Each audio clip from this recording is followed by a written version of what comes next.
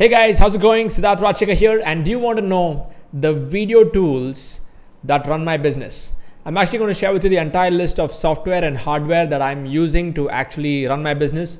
As you know, I'm testing on different kinds of angles, different kind of videos, and I thought it's important that I can share with you all the stuff that's really working for me. Okay, you want to learn more about this? Just type BIO in the comment box, bring it on, and I want to tell you exactly what are the software and hardware that I'm using. Now, I have a list of 10 softwares and a bunch of 7 different hardware. Okay, so the topic for this particular session is this. The topic is, what's the topic? Yes, I'm going to come back over here. I'm just testing this out. Yes, video tools. Okay, it's all about the video tools that I am running right now. Okay, so I've been testing all kinds of tools and I'm using this microphone. Initially when I started off, I didn't have all of this gear and everything, but now I started to up the game a little bit, and you can see I'm using a DSLR camera also.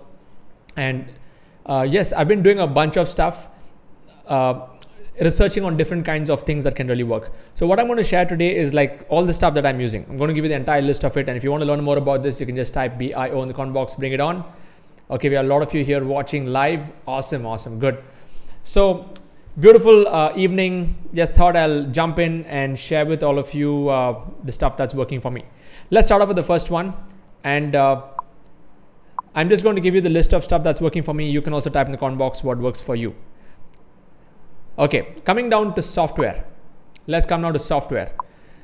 The first software that I use, in fact, the software that I'm using right now is called Ecamm Live. Ecamm Live for Mac. Okay, I'm telling you all the tools that I'm using. I'll give you equivalents for Windows, but I'm a full-on Mac user and an iOS user, okay, iPhone user. So it's there's some really cool stuff that's available only for this. So Ecamm Live is not available for Windows, and this is the only tool that I've seen where I can connect a DSLR camera straight into it just via USB, and I can stream live via this. And in fact, I can have multiple DSLR cameras, and I can also switch different angles and stuff like that. So it's really cool. If you know how to use this particular tool. So Ecamm Live is used. I also use Ecamm Live for recording my software. I use Ecamm Live for streaming. Okay, and I'll tell you how I do this multi-stream. I'm actually streaming into multiple locations using this one software. Okay, let's come now to the second tool that I use, which is Restream.io. That's what is allowing me to stream into multiple locations. So Ecamm Live has an option where I can connect this to Restream, and from Restream I can parallelly stream into my Facebook page, Facebook group, my YouTube channel, and even my personal profile. So I can go into multiple locations at the same time.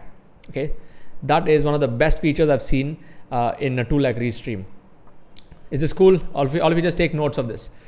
Number 3 is I use ScreenFlow. ScreenFlow is another software where I've recorded all my courses using ScreenFlow. And ScreenFlow, what I like about ScreenFlow is it's so easy to use as compared to using, say, Final Cut Pro or iMovie or any of the other tools. So ScreenFlow also records your screen. If I want to like record my courses, I can record parallelly the window, whatever I'm seeing, as well as I can have my face as well. And when I complete the recording, it will show us multiple tracks. So I can keep moving things around. I can increase the size of my face whenever I want to come in the front. And then if I want to like jump into the mind map view, I can even do it this way. Now in Ecamm, I have actually set controls. There are shortcuts where if I use those shortcuts, I'm able to jump between the mind map and my full screen. So right now it is full screen. If I just press Command 2, I can move into this. Okay. And I also can move into different other modes also. I'll just show you another mode which is there. So in case I have to jump into any other mode where, let's say I want to share my browser. Okay, let's go and see. I want to show you guys Restream. Okay, Restream.io. So I can just jump into this directly on the screen. So I've actually moved into the browser right now, and you can see the browser. So Restream.io is what I use. Okay, now I can jump back from browser back into mind map, from mind map back into my face over here. So all of this is possible using Ecamm Live. But yeah, ScreenFlow is also another tool where you can do all of that stuff. You cannot like jump and swap between things, but you can record it in one go. And the beauty about ScreenFlow is you can add multiple layers and multiple tracks. So you can bring in other videos. You can do your full-fledged video editing over there. It's got transitions and a whole bunch of stuff. Like whenever I want to add background music to my videos and all of that, I use ScreenFlow. Ecamm Live, I mainly use it for just going live like this and connecting with people. And sometimes if I have to just quickly record a video, Ecamm Live has a feature where I can record the video just, the minute I hit stop, it is already saved as a MOV file and I can directly upload it. I don't have to render it and export it like in the case of ScreenFlow. Let's come to the other tool here. The fourth tool that I use is Final Cut Pro. I also have a subscription on that. What I like about Final Cut Pro is, yes, it is expensive, no doubts. And it's good for any kind of movie kind of feel and effects and transitions. Its filters and all that is really cool in Final Cut Pro. I'm going to explore more in that. I've been playing around with it for a long time, but just that my style of videos really does not need FCP kind of work. Like I just go straight speaking to the camera and doing that kind of work. But there are many other vloggers who go around, with their DSLR, they take all kinds of footage and they put that all together, they edit it and they come out with a final video.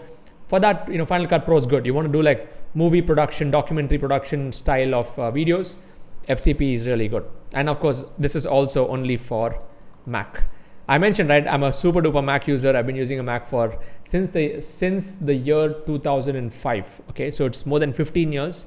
I was never able to go back to Windows. Okay, I use Miro Video Converter. Okay, let me show you this particular tool.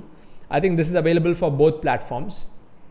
And let me show you how Miro Video works. Is Miro Video coming on? Let's see if I can bring it on. Yes. So Miro Video Converter, it is a tool where let me just show you the main screen. You're able to see the screen, right? Yeah. So Miro Video, it is that kind of a tool where you can compress your videos. So if I have a video file, I can just pull that into Miro Video. Let's say I just go into all my Ecamm Live, or let's say I'll just choose some of my interviews that I have. Okay, I've got a whole bunch of interviews. So if I want to like compress this and make it much smaller, I can choose this as an MP4 format, and then I can compress this and make it into a smaller size. And sometimes, when you have MOV files or high definition files, like super high definition, it's going to be really tough for you to upload that or export that into multiple things. So I push that into Miro and I compress the whole thing into a smaller file. The quality is very good in this. Even though it makes it into small size, the quality of the video is too good. Now, if you want to like take large videos and make it into small videos for WhatsApp and for Telegram and other platforms, I would use a custom size. The custom size I would use is like 600 by 338, which is the custom size that I use for compressing for mobile, and then I push it out. It depends. If you're going to be using like a 1080p format, a widescreen format, then you can go with this. So let's come back to this, which I shared with you. I'm going to now jump back into this one. By the way, are you finding this useful, guys? Just type super useful in the comment box. Type super useful. I just thought I'll share with you some tools that are really working for me. Okay, next tool that I use, next software that I use is Camtasia. Now, I don't personally use it, but this is what I recommend for Windows users. Camtasia is the equivalent for ScreenFlow, or you can even say equivalent for Final Cut Pro.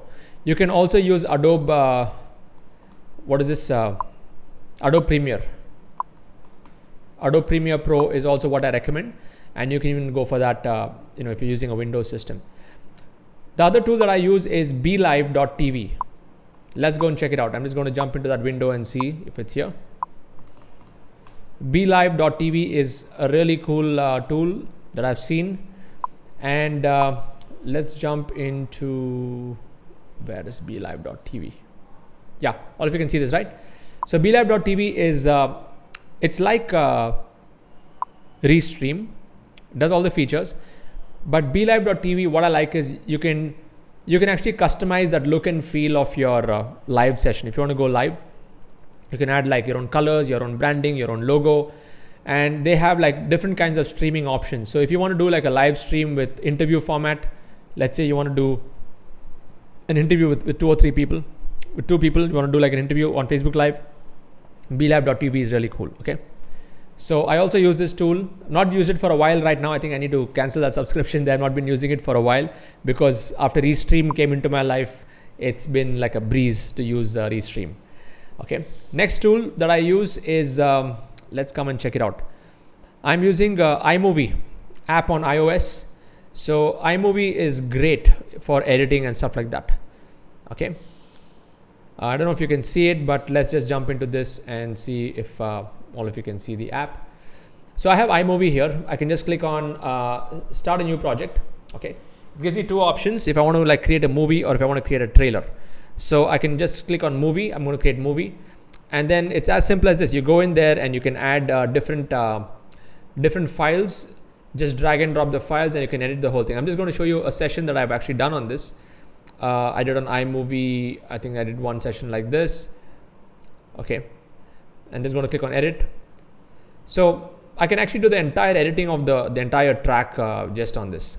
So basically I take small clips on my phone, and I can just keep importing those various clips and I can stitch it all up. I can add background music and do a whole bunch of stuff. Okay, so this is really cool. I really love iMovie, which is another really nice app which I would recommend. Another tool that I would recommend is Spark Camera. Spark Camera is a beautiful app. I'll just show you how this works. Again, this is only for iOS. Okay, I'm a big Mac user. I said iOS user. Now look at this. This is Spark Camera, and I'll show you how cool this is. Okay, I'm just going to jump into Spark Camera. So Spark Camera is where I can create small clips. Okay, I can create small clips. So I'll just turn it towards me. You can see it over here.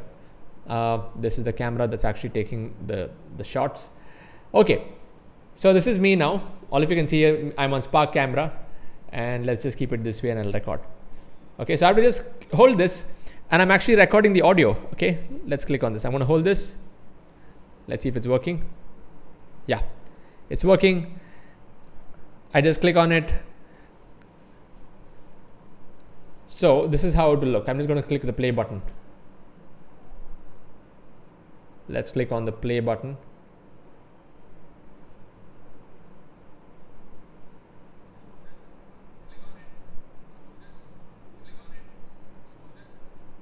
You saw that? So Spark Camera is perfect for Instagram stuff. You know, you want to do like short 1-minute clips.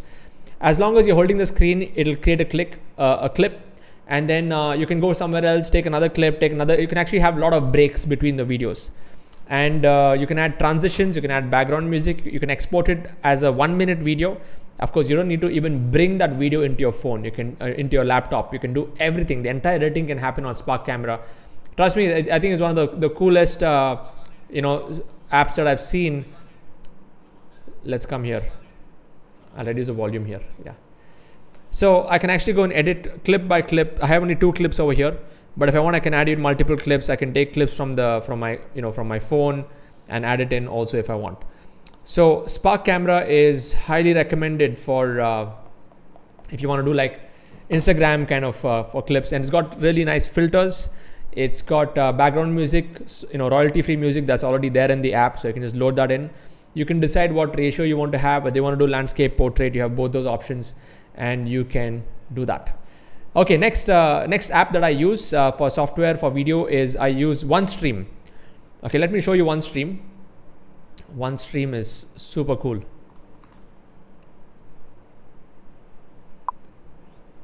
Okay, OneStream is great if you want to stream live. If you want to stream, one second, I'll just get this here. Yeah, OneStream. I'm just getting into that software. Just hold on. Okay, the thing about OneStream is it's brilliant if you want to upload videos and make it seem like it is live. Okay, so let's go and jump in and see OneStream. So you can basically have a pre-recorded video of yours, push it into OneStream.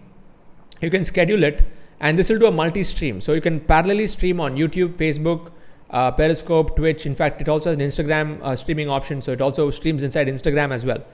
And this is not for live videos. Like this is a live video what I'm doing right now. You may probably see the recording of it later, but OneStream is great for pre-recorded videos. So you can pre-record the entire video, have your video file, just upload it onto the system. I'll just go and show you how my account looks over here. I think I tested OneStream last week, and it really gives some good statistics. Give me a second. Let's jump in. I'm just signing into my OneStream account. And currently I've connected my Facebook page, my Facebook group, personal profile, and YouTube. And let's go and look at the streaming analytics here. So the last stream that I did, I'm able to see stats like this, like how many users from each of these platforms. I just did one, I just went streaming once. I streamed something recently on my streams, like my passive income formula. And I'm able to, I can actually go and see all the statistics about this. Okay. Let's go and see this. Past week, past 4 weeks. You can just upload your videos directly into OneStream. Okay, this is one of the videos which I loaded into OneStream. And then you can select the video, and then you can decide where you want to stream all of this. Okay, you can add this into the schedule. Put this into a schedule, and as long as you've connected all your accounts into it, okay, you can just choose all the social media accounts, schedule it for a particular time, and boom, it goes. And it'll be as though it is live, but it is not live, it's just pre-recorded. So another nice tool which I would recommend for those of you who want to really maximize on this. So right now I've shared all the software part. How many of you found this useful? Just type useful in the comment box. Type useful. This is all the tools that I'm trying and testing. There are many other tools that even you may be using. There's StreamYard, and there's so many other tools that there are. But this is what I like. In fact, I'll add one more tool which I recommend. It's more of an app. It's called InShot. This is for Windows. It's for Android and iOS. It is good. It's an app. It's very good for editing your videos. If you want to make it like, you want to add the top strip, bottom strip, add animations, images, as people are actually watching your video, you can use InShot. Okay. And I'll give you one more app. If you're an Android user, you can even use this app called Quik, Q-U-I-K. Quik is also good for video editing. So bunch of tools are given all of you, all the software and all the apps that are possible. What I mainly use is I use Ecamm Live. I'll tell you the tools that I cannot live without are Ecamm Live. Now it's Restream, ScreenFlow, Miro, Spark. Okay, because iMovie, I don't need it. I'm actually doing it on Ecamm itself. So these, whatever I've selected, are those apps that I cannot live without. The others I'm just testing out and seeing how it works. Okay, these are my top 5 on the list over here. So now let's come to hardware. Let's come to hardware and see what kind of hardware that I'm using. Now I'll just tell you that you can go to whatever extent that you want on hardware. You can start very basic to go like super high advanced Canon 5D camera and all. So what I'm going to share with you is what's working for me. There are too many options in the marketplace. Sometimes it can also get confusing, but I've just picked what works for me. As long as I have decent quality audio, decent quality video, and I'm not looking for like super high definition. I'm not doing anything outdoor. I'm not doing like time lapses and all kinds of high def work in my format of rolling things out. But having said that, this is what's working for me. Okay, let's start with the first one. I use Logitech C922 Pro for my webinars.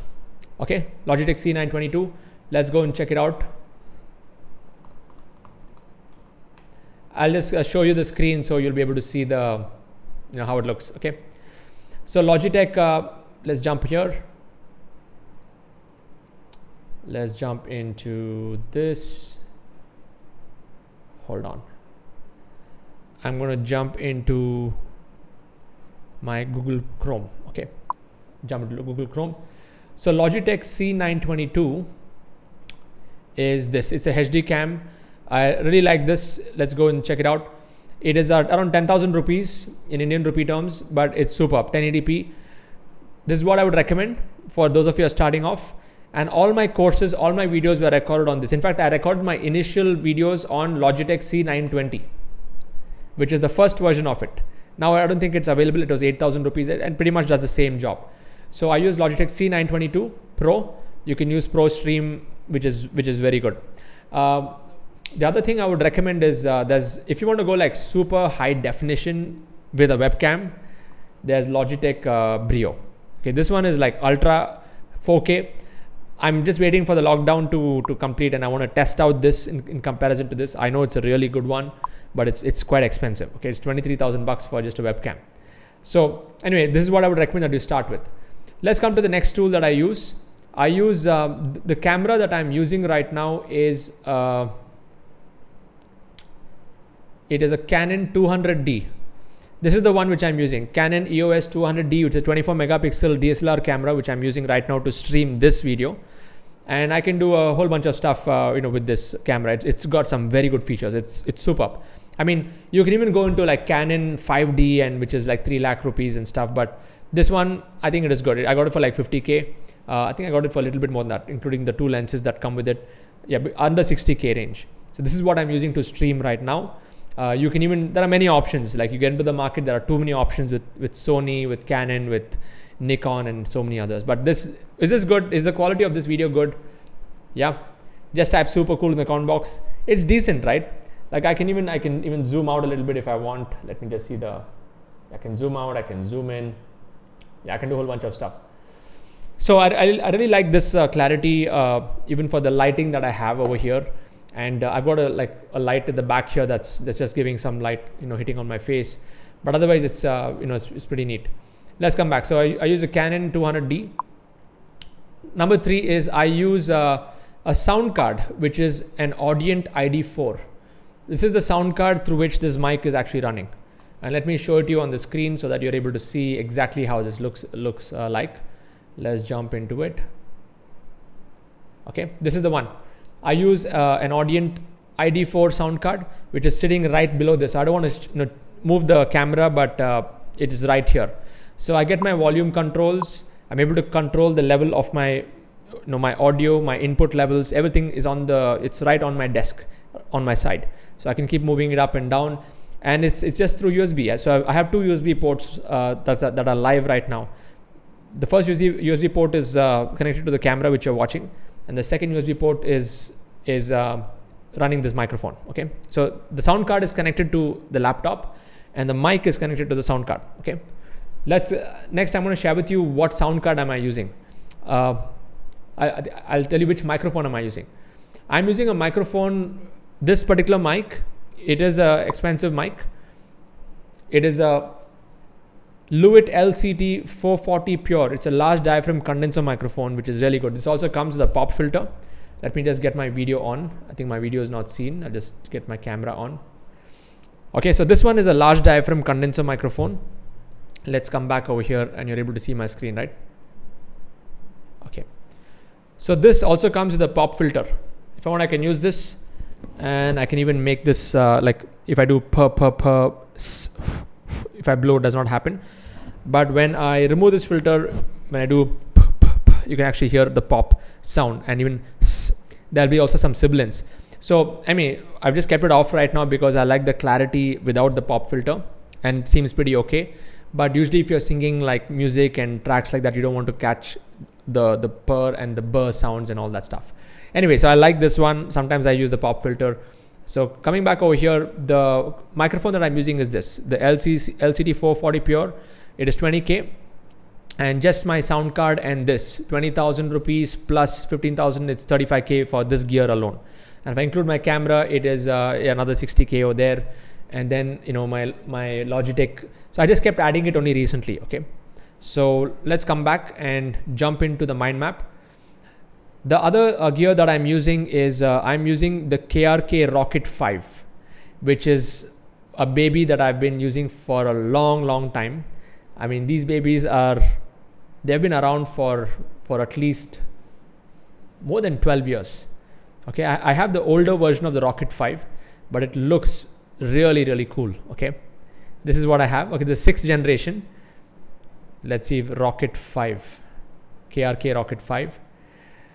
So this is how it looks. This is Rocket 6.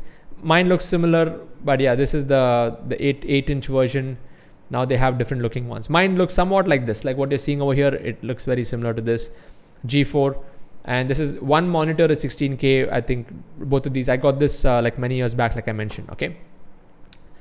And I use this mainly for monitoring and mixing music.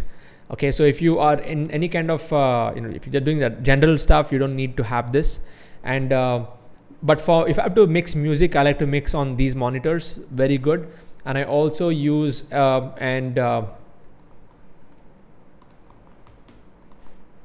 Okay, this is my headphone that I use. It's called the Audio Technica AT-H MX50 Professional Studio headphones, and this is very good for mixing. So sometimes when when I want to mix, when I say mix, it is when I want to really go into really adjusting the levels of the sound and adding multiple layers and things like that. I always like to monitor on this, not on these Apple headsets. Apple headsets are just good for listening. It's more for easy listening and for listening to music and stuff, and for basic stuff. But when you're actually going to be mixing for pro audio stuff, you need to use something like this. So I use the Audio Technica, which is my headset. Let's come back to the mind map. I use KRK Rockets. Number 6 is I use an Apple headset, and I've been using these Apple headsets for a long time. And trust me, I mean, in fact, all my initial courses were recorded using the Apple headset. Only recently I got this mic, and it is very good. I mean, the quality of the microphone is superb. And then in ScreenFlow, there are some options to enhance the quality of the sound. So I use some of those features. So even though I record on a basic headset, which is a 2,000 rupee headset, it did a great job. And those are the courses that are still many people are accessing and going through them. Only recently I've got a little bit more high tech on my gear. And number 7 is the machine that I'm using right now is a MacBook Pro 15-inch. I'm using an 8-core 2.3 gigahertz 16 GB RAM. Planning to upgrade soon.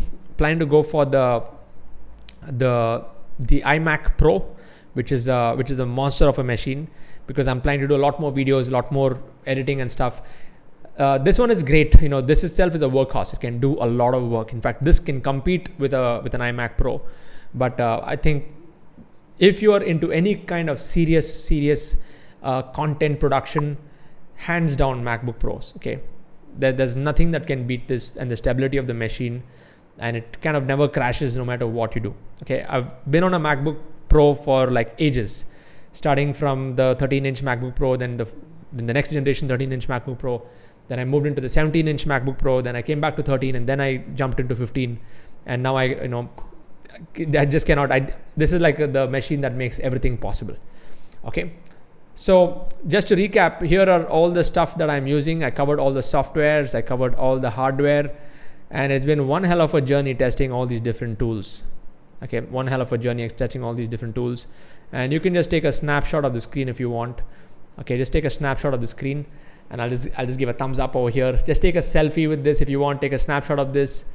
Okay, and please post this in your Facebook, on your Facebook or Instagram, and just tag me. Okay, just tag me using @Siddharth Rajshekhar on Instagram or on Facebook. I would love to engage with you, and just tag me and type in that comment box in the description on what did you learn. I would love to actually connect with you, even otherwise on Instagram and Facebook. So if you're watching this on Facebook, do it there. If you're watching this on YouTube, just take a snapshot of all of this. Just take a snapshot of the screen. Yes. And tag me on Instagram and tag me on Facebook when you do that. Okay, on Facebook, don't tag my personal profile, tag my fan page. My fan page is again @SIDDHARTHRAJSEKAR. You'll see my fan pages. Go use that same tag, put the @ symbol in that, and you'll be able to actually connect, and I'll be able to see your posts. Okay, now if you're watching this on Facebook, if you're watching this live on Facebook, just hit the share button. Share this video with somebody else. It's going to be useful for them, and I've given you the whole lowdown of this.